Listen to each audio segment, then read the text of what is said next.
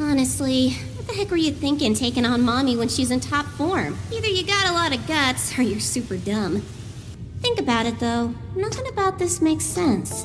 I mean, why would a witch go to all the trouble of making a labyrinth big enough to hold a city if all she's gonna do is keep us here? She isn't trying to hurt us, and she's not luring new victims in either, right? The sweet switch you remember wouldn't do that. She'd snuff us out the first chance she got, wouldn't she? You would have realized that if you stopped to think. It's pretty obvious this labyrinth wasn't designed to lure people in. The witch who made it wants to maintain the status quo in here. That's all that's going on. Question is, who would want things to keep going on like this? And why? Is this really so bad? I mean, really?